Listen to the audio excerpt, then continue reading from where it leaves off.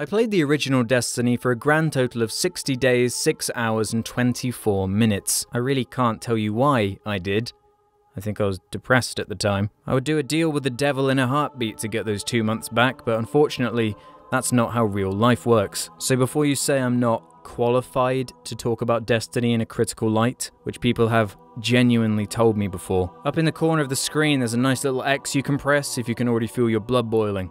Go away. At the time of me writing this, I've spent 1 day, 12 hours and 42 minutes in Destiny 2, which I think is plenty to give the game a fair rap. So many people have asked me what I think of Destiny 2, and I've stayed pretty tight-lipped until now. Let me give you the short version before I get more in depth. My expectations for Destiny 2 were meteorically low, and I was still left dissatisfied. I wanted to stop playing on the second planet. The story isn't nearly as good as people are saying it is, but at the same time, I think if vanilla Destiny launched in the same state of Destiny 2, no one would have really complained in the same way they did about the original Destiny. Yes, I know, I didn't like it. Ha ha ha, I hate everything, didn't like something. That's not predictable at all. I suppose you can decide for yourself if you think it's because I'm burnt out on the series or because the game is actually horribly flawed. I'm sure you'll let me know even if I don't want to hear it. Destiny 2 is bigger, louder, more epicer, more funnier. That's a good job, Colonel. More cheatier, more cinematic, more repetitive, more Destiny-er than ever before. It's a game designed for two types of people. The first being Destiny fans who will accept anything with the name on it, and the second are people who like first-person shooters, grindy loot-based games,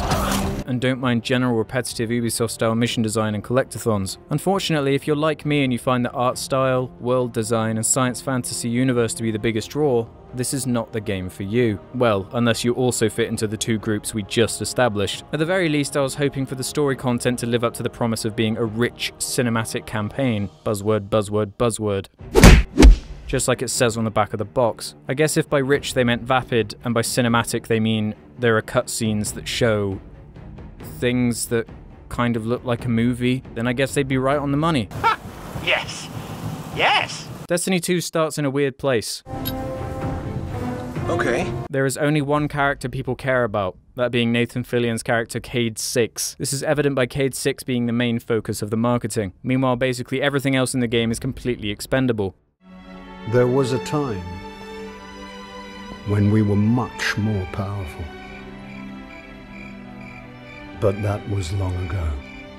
In fact, a reboot would actually have been much easier to work with in terms of story and narrative, because it is such a hilarious mess. All ends are beginnings.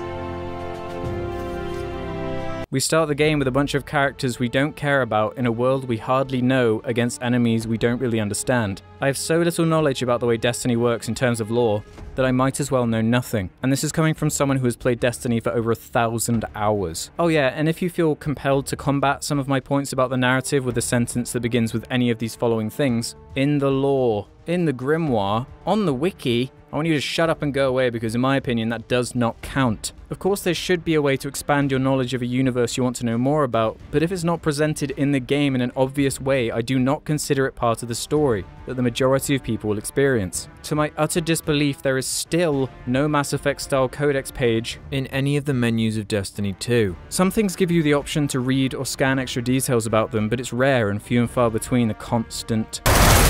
Say for example I wanted a quick recap of what the Hive enemy type are all about. If there was a codex, I'd happily have a read to refresh my memory, but I guess typing some text and adding a tab in a menu would be too much work. It's not like it's been 3 years since the first game or anything. I'm going to be spoiling the single player campaign now. You've been warned. When you load up the game, you're greeted with Nolan North's unfiltered ghost voiceover. I never knew you in life. Your first life anyway. You died on a battlefield long before my time. I actually much prefer how he sounds without the ghost sound effects. His voice actually has texture and holds much more emotion without the constant bleeps and bloops. They called it the Traveler.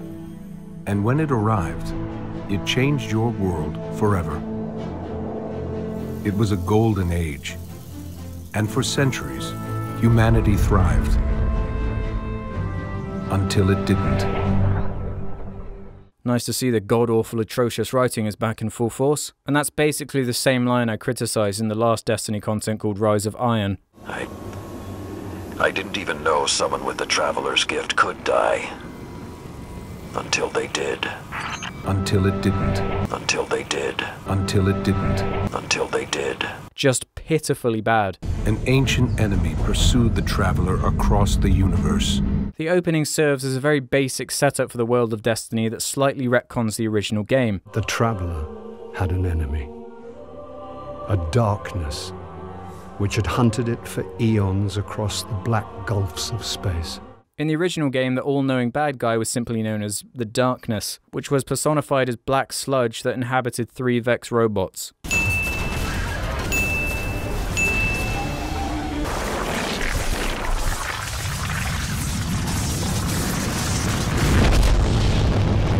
And then you killed it. Now the Darkness is simply referred to as giant triangles that were an ancient enemy. Thank God the blobs of darkness are triangles now, at least. They're gradually evolving into shapes that children can understand. Finding out what the Traveler is and giving more explanation as to how this universe functions is what I was hoping Destiny 2 would do at the very least. But all you get are annoying teasers and a Marvel-style credit stinger that shows the giant triangles that I remember seeing in some concept art once. I guess we'll be seeing them in Destiny 3. This game doesn't want you to know because they're more interested in showing you the boring bad guy who's coming to kill everyone you don't care about. That's much more important.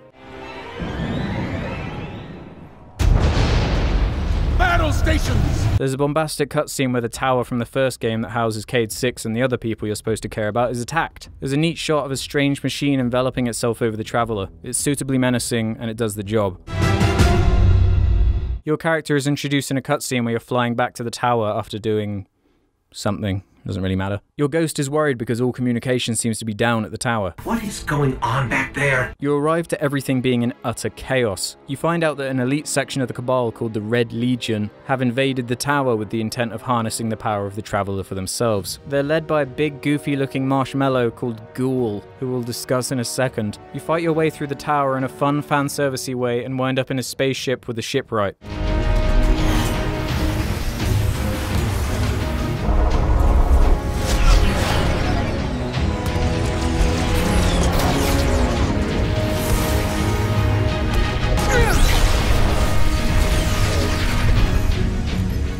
Guardian, time to kick him where it hurts.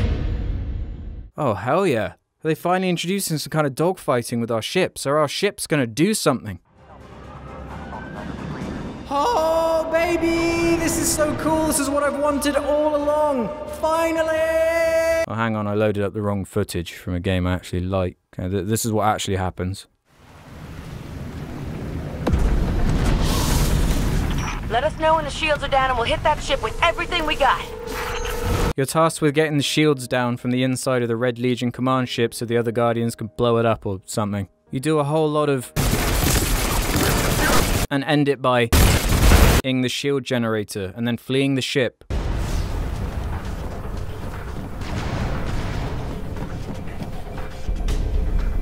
How do we come back from this? You don't. Welcome to a world without light.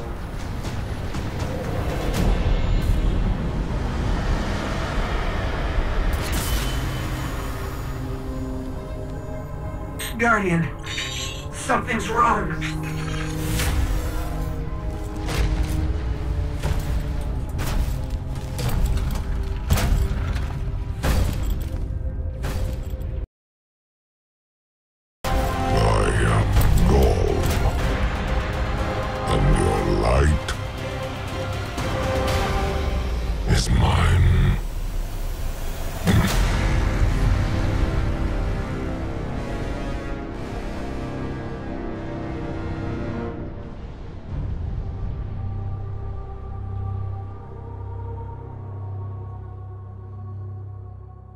You wake up with your movement inhibited in a scene very reminiscent of Mass Effect 3. I'm not sure if it was intentional or not, but a lot of this game reminds me of Mass Effect 3. The opening with a surprise attack, wandering around ruins, taking Earth back. I don't have any real point to make about this, but I did think it was interesting to note. I forgot to mention that before you wake up from your ridiculously high fall off the ship, which may I add is a bizarre way to set up this scene seeing as it was just established that Guardians can now die for good, and no one could survive a fall from that high. I guess his armor protected him or something.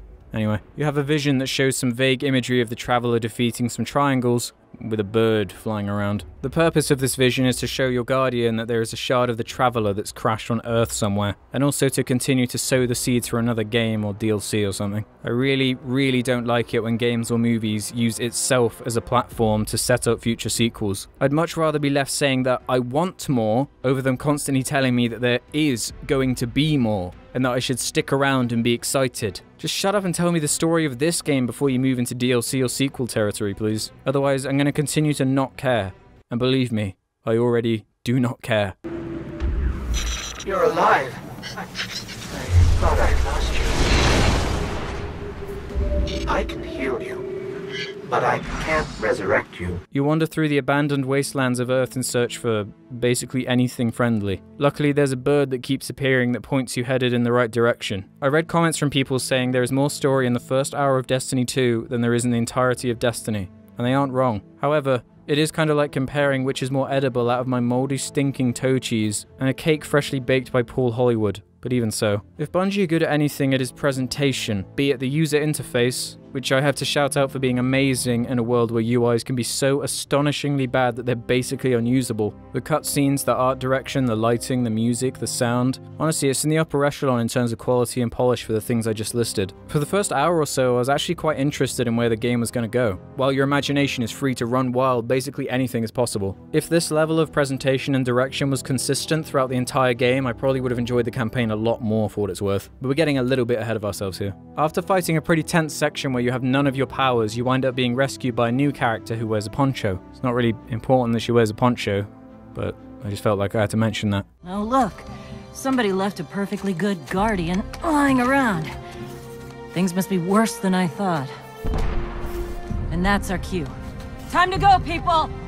But wait, where are you all going? As far away from here as possible.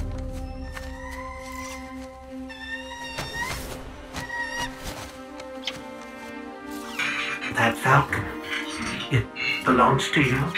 The name's Hawthorne, and this is Lewis. Best pilot we got. What about you? Fit to fly? The first major hurdle for me in terms of the story are the inclusion of these Gaul cutscenes, which is what you're shown next. Every one of them starts with his logo or something. These two red lines. What, do you want me to buy a t-shirt with it on, or? I've never really seen a game or movie do this before, and it's quite jarring. Instead of pacing scenes that cut between each other with establishing shots, music cues, flowing transitions, or basically any other pacing technique, instead they opt for basically grinding everything down to a halt to shout, "This is a scene with the bad guy now!" What's wrong with an establishing shot? Every other part of this game is a hard-on for long establishing shots, so is it because you don't know where this scene actually takes place so you can't show us? Every single cutscene ends with a fade to black anyway. What would have been wrong with fading in from black to an establishing shot of a spaceship alongside a musical cue for the bad guy or something? Did they think we'd be confused by who this guy is? What, you think I'm a dummy? We're introduced to Gaul's right-hand man who's simply called the Council, and they talk in a way that no two beings who have known each other for a long time ever would. You know, like calling each other old friend,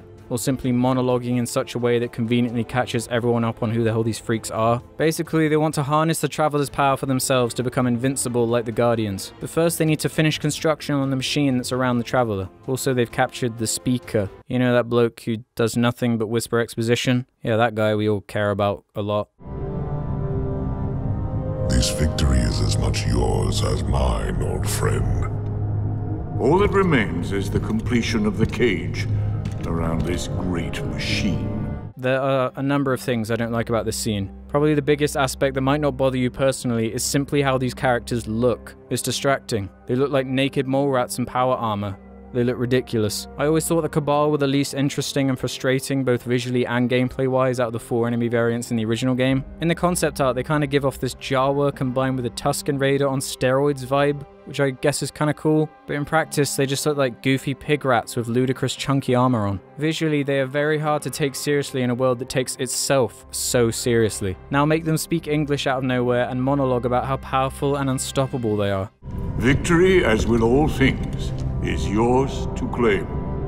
Do you understand why I find this weird and hard to get into? In the Taken King expansion, I thought Oryx did exactly what he needed to. He looked like an intimidating devil bug creature and you wanted to kill him simply because he was evil and looked gross. Look at some of the previous big bad guys from Destiny and its various DLCs. Ghoul, along with his stupid name, is easily the least intimidating and goofy out of the lot. But he's supposed to be the biggest threat you've ever faced. Sure, what he's done at the beginning is the most eventful thing any of these villains has ever done in the universe that we've seen, but this guy should be scary. We should feel like he would be a challenge to take down instead of looking like a big marshmallow mole rat. I find the characters in Destiny so boring and dull already that complex villains with fleshed out motivations and backstories are the least of my worries about this universe at the moment. Every character in Destiny is written one of two ways, these two ways being either funny or boring. I haven't got to it yet, but this game is obsessed with trying to make you understand why Ghoul is evil. But why? What's the point? Why spend precious time developing a pointless mustache-twirling villain who's going to be dead by the end of the game, when there are countless other people who are in desperate need of characterization? In my opinion, the Cabal would work much better as a mindless, war-hungry, power-obsessed race of creatures who want to destroy the Traveler, not take it. I remember these guys being established as the dudes who take whatever they want and literally blow up planets once they're finished with them. Here's what I have on the Cabal. 800 pounds and highly militarized. They blow up planets and moons just for getting in their way. Just so you know what we're dealing with. Like, that's a pretty bullish and idiotic thing to do, right? They're not exactly the brightest race of creatures, are they? I know Destiny is obsessed with the Traveler seeming important, but it makes more sense to me that the Cabal would see it more of a threat than a weapon to be wielded, and through a childish, warmongering way they would just prefer to blow it up out of the sky. Does this guy really strike you as the type who asks questions, figures out the science behind something, interrogates people for information first, and shoots later? The answer is no. These guys are at such odds with themselves. I could see the Fallen doing this kind of thing way before the Cabal, honestly. They strike me as being way more sneaky and cunning like that. In this cutscene, they allude that the Traveler is referred to as something more accurate than just the Traveler by other species of aliens or something. They call it the Traveler. I would contend that other civilizations may be more precise in their naming. It's really frustrating when you want to know answers to things you find genuinely interesting, but you never get them. I do not care about Ghoul's history. I care about something more important to this world. At the end of Destiny 2, basically nothing seems different to how it begins. You beat the bad guy. Woo? It's not like we haven't beaten a big bad guy who's posed a threat before. It's literally the only thing we've done for years. Why has it been a total of 3 years playing this damn series, and I still have no clue what the Traveler even is? You can't keep such an important element of your story so damn vague. The reason the Force works in Star Wars is because they don't visualize it into a big floating ball that gives everyone their power. If Obi-Wan turned to Luke and was like, "Luke, it's the ball that gives us the Force. That ball is so epic, it's everything." Don't you think the first thing Luke would ask would be, what the hell is that ball? Why is it there? The fact that the characters in this world do not question what this thing even is makes them way less relatable to me. If Guardians just got their power from being good or something, then I wouldn't care because at that point it doesn't matter. But if the Traveler is in every bit of marketing and nearly every line of dialogue, you seriously cannot expect me to just be okay with such an important part of the universe remaining unexplained. It's not like this universe has anything else going for it. I do not care about any of the characters because they failed so miserably at establishing them. So the only thing that could interest me at this point is developing the universe. They've built it up to such a ridiculous degree at this point that whatever the Traveler is revealed as being is going to be disappointing no matter what. And that's if they ever even do reveal it. My bet is for it either being an ancient spaceship or piece of technology, or it is revealed to be alive or something. Then they can have that really dreadful line, "What?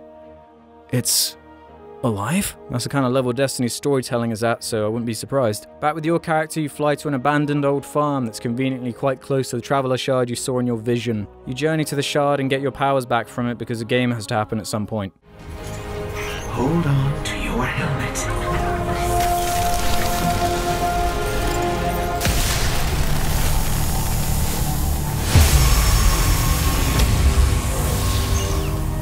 Do you feel it? The light is back.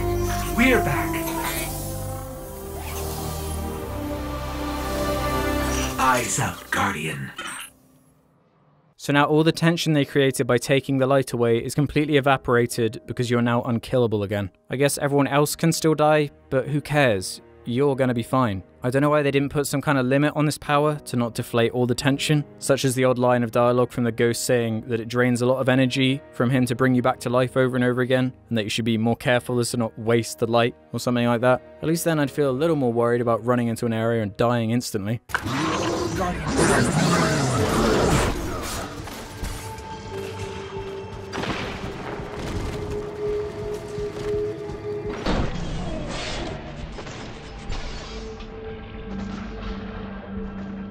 Now you're set loose in the first large map called the EDZ. This is when the narrative takes a complete nosedive because there's basically none anymore. This is where the premise of a light MMO loot-based open world horribly conflicts with the story. I know a lot of people don't even care about this kind of thing, but alongside there being hundreds of other chosen one guardians breaking how integral you feel to the story, I can understand that if you just enjoy the gameplay, this really won't bother you. But just imagine if you were playing Skyrim and there were a million other Dragonborns running around. It would sure make you feel a hell of a lot less important. At first I felt a little overwhelmed by the amount of new stuff they're throwing at you, but once you figure it out there's actually much less to it. You have side missions called adventures. They're basically what the main missions from vanilla Destiny were like. Except a little bit better, but not by, very much. I played all of them, and there was only one that I thought was even remotely interesting because it involved you doing something other than shooting. You also have what are known as lost sectors, which are caves with enemies you kill for a reward that respawn after a certain amount of time, and also chests to collect and find that also have loot. Nothing too crazy. For the first few hours of the game, I insisted on exploring every nook and cranny, expecting that Bungie would have included something new to find, or at the very least, some cool environmental storytelling. But after a while, I just gave up because the maps are basically empty. It's weird because every map feels like you're running through a movie set. Something designed to trick you into thinking it's a living, breathing world, when you're actually just Truman Burbank. What an immense waste of talent. The art direction and visual design of how the environments look is so flawless that it blows my mind that they did absolutely nothing with them that forces you to actually interact and explore with it in a way that forces you to appreciate the work they put in. This game would much prefer you to just run through as fast as you can and shoot at the boring, mindless enemies than do something like that. You do an uninspired mission where you help Hawthorne get communication online so you can receive messages, and you pick one up from Commander Zavala, who is all the way on another planet. We rally on, Titan. Be brave. You abandon Hawthorne because you think the Vanguard leaders are integral to taking back the tower, and she gets annoyed. There's another awful ghoul cutscene where he interrogates the speaker. Two masked characters who cannot emote because they're wearing masks have what's supposed to be a tense interaction, but it falls completely flat. The light lives in all places, in all things. You can block it, even try to trap it, but the light will find its way. I really like Bill Nye normally, but his delivery is so intrinsically bizarre that it really pulls you out of it. I mean, he's trying his best, but it's so uninteresting. He has nothing to work with. The dialogue is so incredibly awful, we're talking next level bad, that it seems like they learned nothing from the first game. They even have that mind-blowingly atrocious line. We are not so different, your traveler and I. The animators really struggle to dramatize anything Ghoul does because of his hyper-constrictive design, meaning that they have to settle for hilariously overblown hand and arm gestures, and the odd exaggerated movement of his disgusting naked mole rat eyebrows. Every shot is dull and uninspired, mostly shot reverse shot with close-ups of the two boring characters' stupid masked faces. Who thought this was a good idea? The scene has no point other than to elaborate on the fact that Ghoul is desperate to figure out how to take the light from the Traveler and use it for himself. Once you arrive at Camino, you're informed that you're too late because the Hive have already infested the planet. It's too late. The Hive have overrun Titan. I was wrong to bring us here. Halfway through the second mission of this planet, I was bored to tears to the point of nearly abandoning this entire video. I did not want to play it. I had had enough. I knew it was not going to get any better than this. At the end of the last Destiny video, I said I had hope because I'd theorized that the reason all the extra content they added was so terrible and stingy was because they've been using the majority of their time and resources developing something really impressive for the sequel. I have no idea what they've been doing for 3 years because this game is fundamentally identical to Destiny 1. The only things that have changed is that they've marginally improved the cinematic design for the campaign, improved the graphics a little bit, and tweaked the enemies and super abilities with a couple of new bells and whistles. Apart from the environments, there's nothing particularly new, and even then I noticed a myriad of areas they straight up reused assets from the previous game and its expansions. I'm convinced that the EDZ, or the farm, is unused assets from Destiny 1. You can even see a place in one of their first teaser trailers that looks just like it. There are 2 new weapon types, a grenade launcher and a submachine gun. You have an elaborate science fantasy world with crazy magic, spaceships, aliens, and all sort of insane design. But the only new way you have to interact with it is a grenade launcher and a submachine gun. This is putting me to sleep just having to describe it. Okay, so the guns and everything are basically the exact same. What about what you're shooting at? Well, all 5 of the enemy types from Destiny 1 and the Taken King come back, and they're all completely identical, aside from some tweaks so minor I doubt any casual player would even notice them. The only new creature you have to fight is a 4-legged Cabal dog thing. That's unique. I wouldn't particularly mind this too much if the AI for these different enemies required more dynamic ways of taking them out, or if these worlds were filled with crazy, dangerous wildlife or something, but they all follow the exact same formula. The game encourages you to hide behind cover, look down your sights, aim your reticule up with an enemy's head, and pull the trigger. You do this until everything is dead, and then you run along, and then you repeat until the game is over. Destiny 2 asks so little from you that it might as well play itself. Every encounter feels the exact same. Every enemy feels the same. If you get too close to them, they push you away with an AoE attack. If you damage them too much, they run away and hide. They all do one of these 2 things. A lot of the enemies specialize in flinging you around the map to keep you away from them, but luckily you can basically fly, but most of the time it's still incredibly aggravating. Sometimes they try to break up the monotony of the constant shooting with platforming puzzles, but seeing as you can fly, there is no challenge to it, and it's basically a way of cheating in how they can design the maps so as to not need to be tailored to a specific type of movement. Okay, so if all the guns are boring, the environments are all like 2-dimensional movie sets, all the enemies are dull and reused from the first game and all require the same technique to kill, how else do they mix up gameplay? Well, you have super abilities that depend on what class you are, but they're either identical to the last game or slightly tweaked versions of the last game's ones. I guess now you have an extra ability at your disposal. I played as a Titan who can now make a piece of cover you can hide behind to reinforce the hide behind cover and shoot everything in their weak spot gameplay loop. It can even reload your gun for you.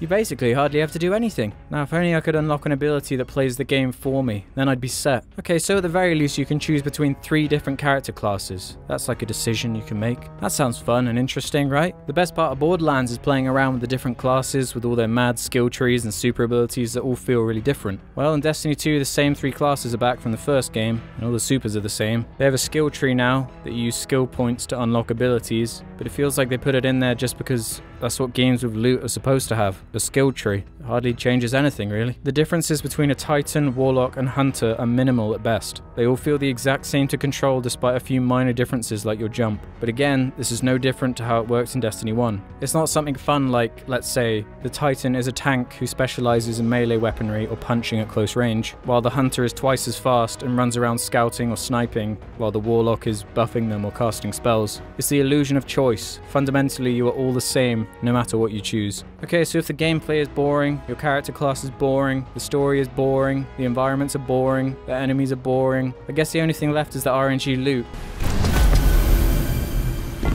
that makes the game so addictive for people. Hey, I guess at the very least you can use whatever gun you like the most, right? Well, not really. The way you level up and get stronger in Destiny 2 is attributed to your gear power number, so you're forced to use weapons you hate that have a higher number if you want to stand a chance at leveling up. Forget holding onto that gun that you really like using, or armor that you thought looked really cool, because it doesn't matter if the power isn't high. Instead of chasing fun loot that is enjoyable to customize or use, you chase a number. So you're forced to use weapons you hate that have a higher number if you want to stand a chance at leveling up. For some reason, as well as this power leveling system, there's also an XP leveling system which caps off at level 20. Everyone who plays the game enough will be at level 20 within a few hours, so it's completely meaningless. Whenever you see other Guardians running around, 99% of the time there'll be a 20 above their head, as if it's supposed to mean something, or display some kind of valuable information. Why doesn't it just show the power level?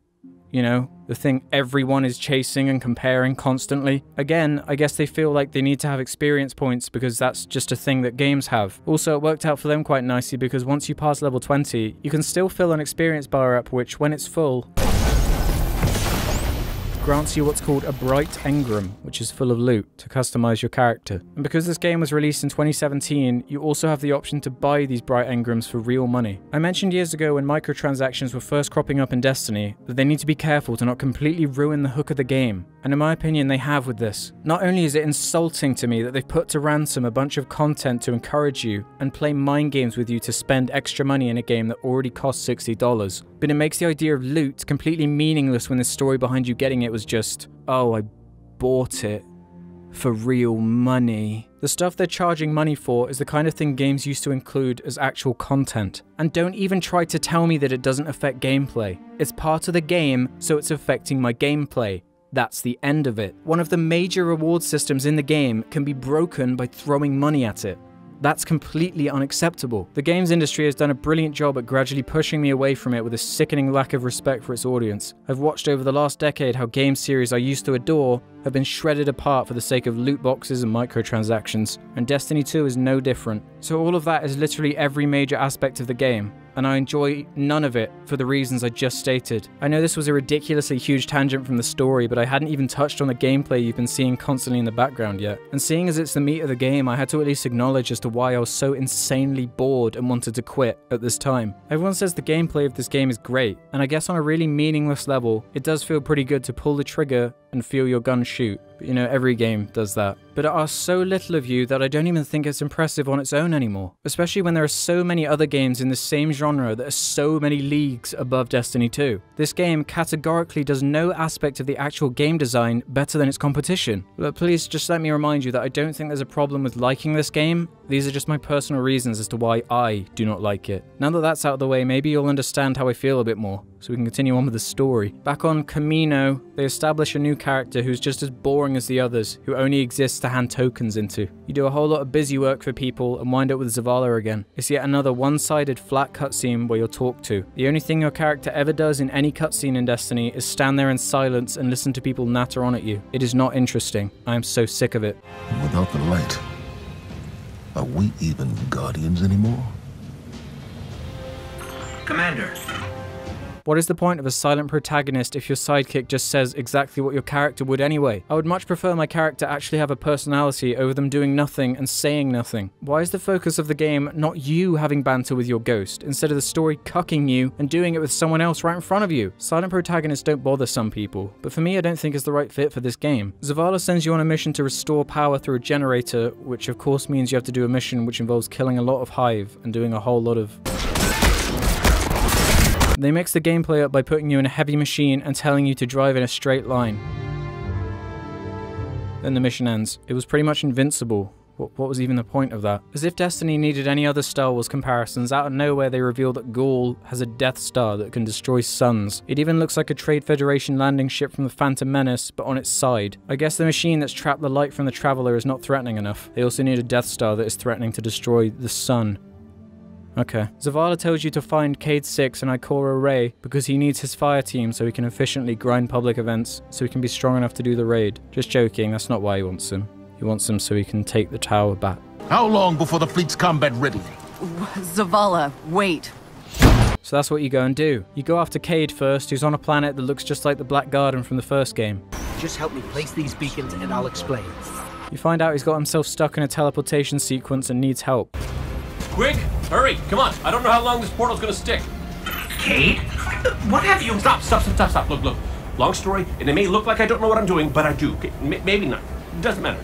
Killing the power source at the origin point should break the loop and get me out of the portal system. Have you got that? Say you've got it. Say something! Fine, I'll say it. We got it, Cade.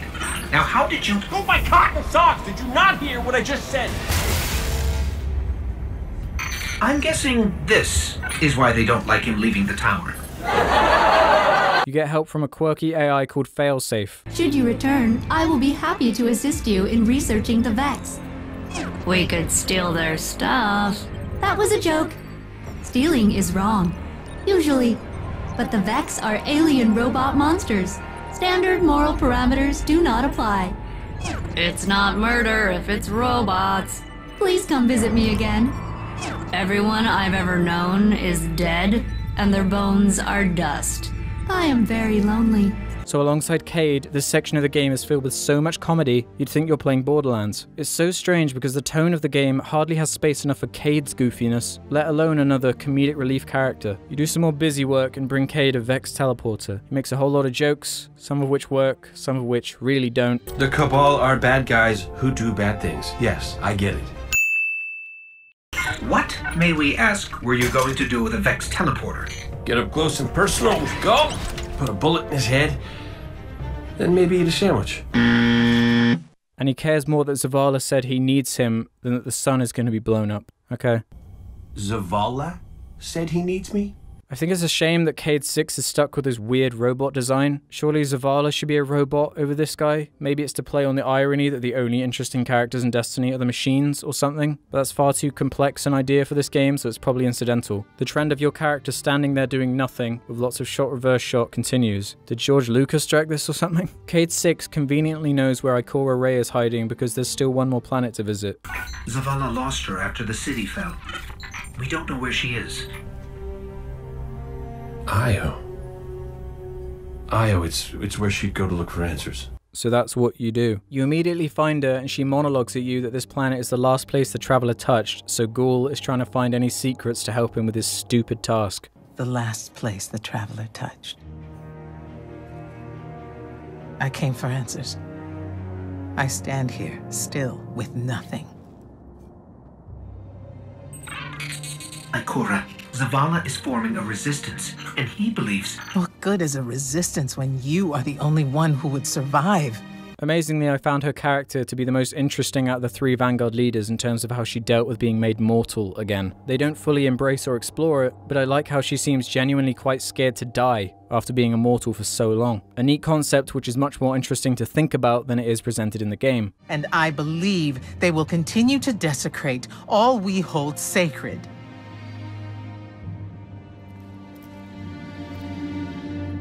Save this place, Guardian. Do not squander this second chance.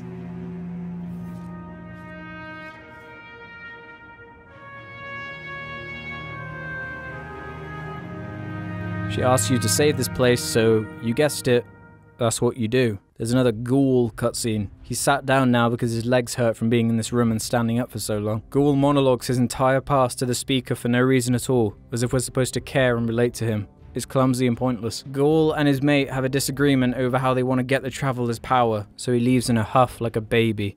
But it is the way. The only way. Not for me. There's another cutscene that doesn't have you in it, where Cade is random with the chicken. Chickens are random, you know. Basically, we need to steal a Cabal ship so we can stop the Death Star while everyone else takes back the city, and finally use the Vex teleporter to get into Ghoul's ship and then kill him. There's a tank mission, which is a nice mix-up. It's basically the same as the last one, except you can shoot this time. Then after you kill a whole lot more dudes, you finally wind up on the Death Star. This mission is significantly better than basically everything before it because they actually use the environment to force you to do more than stand still and shoot. It ends with you disabling the Death Star so the others can start their attack, which is shown in a glossy cutscene depicting an event I'd much rather be playing than watching. There's one final Ghoul cutscene which is just bizarre. Ghoul gets angry at the Council because he wants to earn the Traveler's light fairly instead of just taking it. Look at your Traveler, Dominus. The cage is complete. The time is now. Claim what is rightfully yours and take this power.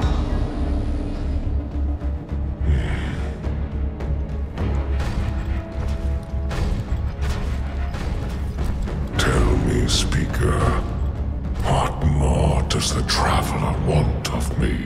But I thought it was the ghosts who chose where the light goes, right? There's literally a line of dialogue in Destiny 1 that goes, "In its dying breath, the Traveler created the ghosts to seek out those who can wield its light as a weapon. Guardians to protect us and do what the Traveler itself no longer can." So what, can the Traveler decide now? Is it healed? And then at the beginning of The Taken King, they literally say that the Traveler is dead. I was born the moment the Traveler died.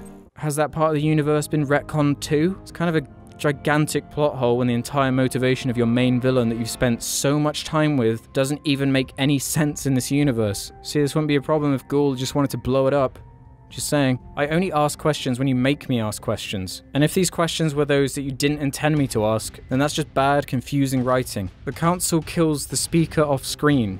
I think?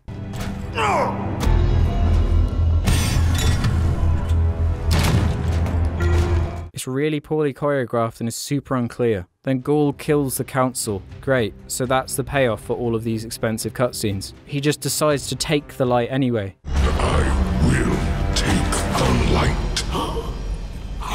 so all of this was completely pointless and could have been achieved in 30 seconds. We learnt nothing except for the backstory of Gaul, which I personally do not care about. I would have been much happier to just read it in a codex. If you really wanted Bill Nye's character dead so badly, why not just say he died in the attack at the beginning? I doubt anyone would care. About 12 minutes of the 50 odd minutes of cutscenes is completely wasted on these scenes. You return to Earth to join the fight and battle your way through more waves of bad guys. You make your way to the Vanguard leaders who have the Vex teleporter set up, and you warp yourself onto Gaul's command ship. I am Gaul! And I have become legend. Then you kill him. Once you beat him, light bursts out of his body and he turns into a big goo monster. Then for the first time in the series, the Traveler does something.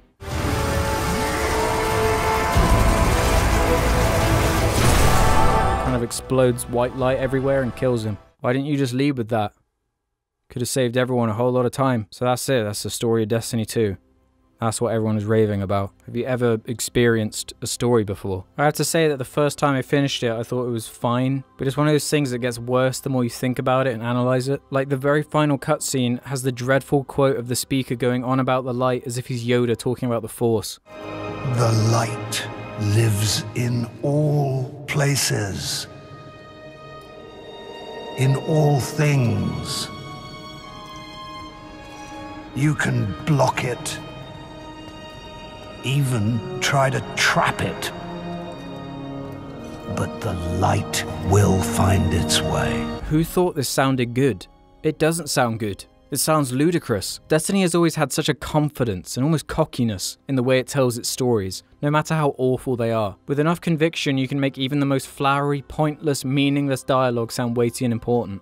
I don't even have time to explain why I don't have time to explain. It's basically all they ever do. They say a whole lot of words, but none of it really means anything. I've been comparing this game a lot to Star Wars because it's very obvious they're heavily inspired by it. The problem is they don't seem to understand what makes Star Wars good. Star Wars deals with incredibly simplistic themes of good versus evil, but when it's at its best, it explores the grey area in between, all meanwhile establishing lovable characters who we genuinely care about because they seem like real people, and robots, and fluffy bear things. Destiny has the same hyper-simplistic baby themes of Star Wars, but adds nothing to the mix. There aren't any good characters we care about, they don't explore what being good or evil actually means, and they don't examine the grey area in between being bad and good. The story has nothing to say about anything. It's serviceable action schlock that gives you the bare amount of motivation to propel the player forward. It reminds me a lot of one of those lesser Marvel movies, where the plot is just junk, the villain is boring and forgettable, and the characters are dull. But there were just enough laughs and it was lighthearted to the point where it gets such a minute, insignificant reaction from me that I forget about it the moment I stop watching it. The mystery and intrigue that is interesting is never expanded upon. Everyone is the same at the end as they are at the beginning. Cade 6 is still a funny book boy, Zavala is still stoic and boring, and the other one is just the same. It's just nothing. If you can sit here and tell me that this is a great story without a single caveat, then you must not have been listening to anything I've said. It has its moments, I guess, especially if you really love Cade 6, but I 100% guarantee that the reason you think this game feels more weighty and impactful than it is because Michael Salvatore is such an incredibly skilled composer. The music does all the work. I wish he was working in film because more movies need a score this good.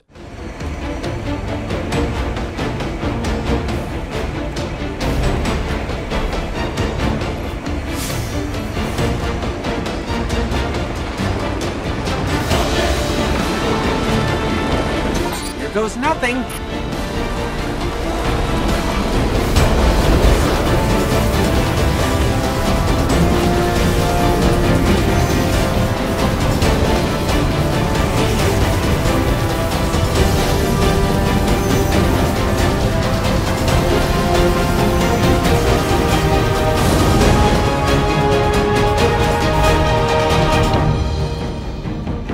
If Destiny 2 is comparable to a Star Wars film, it would be one of the prequels. The flat direction, combined with the music doing all the work, is strangely reminiscent of how I feel about those movies. I think if Destiny 2 was a more traditional game without all the unnecessary forced-in MMO nonsense, it could be made much, much better. In my opinion, I think the game would be much stronger if they focused on creating a fun, semi-open world co-op game for just a couple of players. instead of having competitive multiplayer and instances where other players are running around the map. It contradicts the story so hard that it completely diffuses what little tension there was to begin with. My friend is even convinced that the only reason for the always online mechanics is so Activision has more control over piracy, which I'd never thought about before.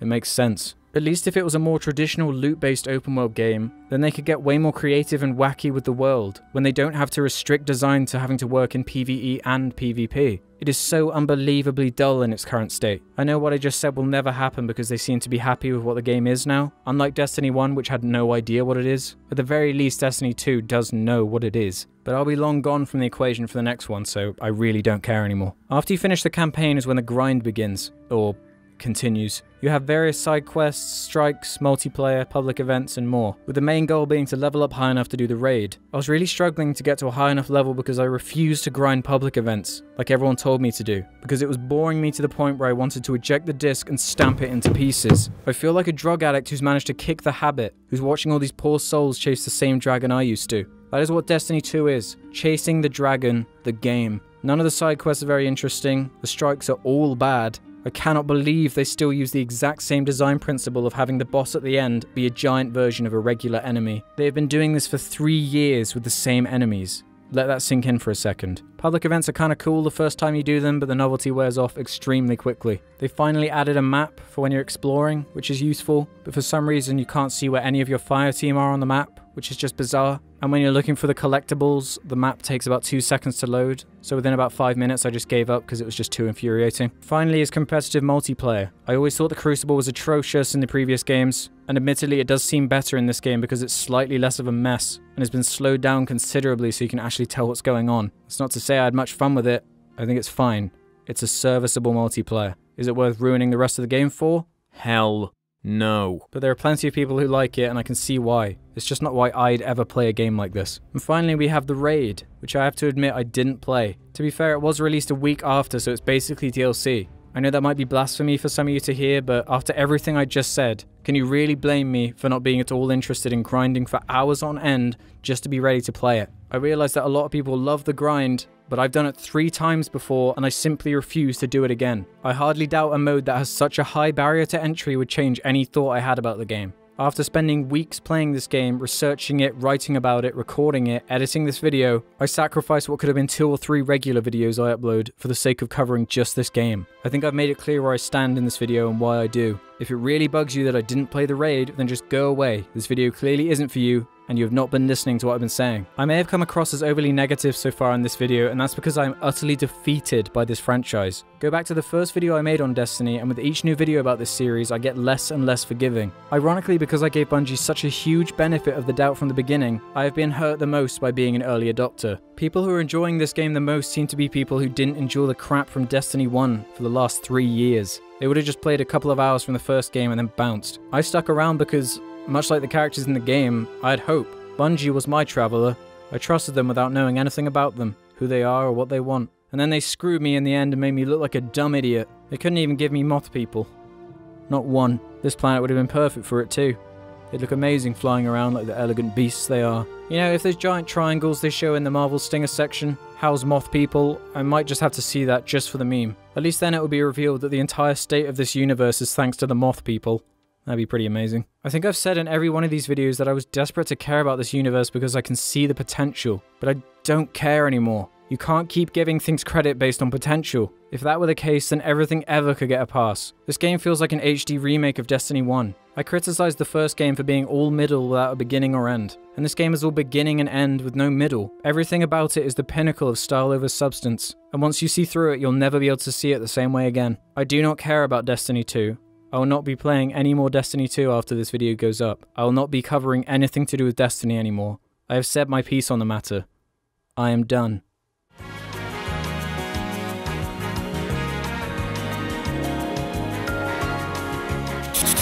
Pow, pow, pow!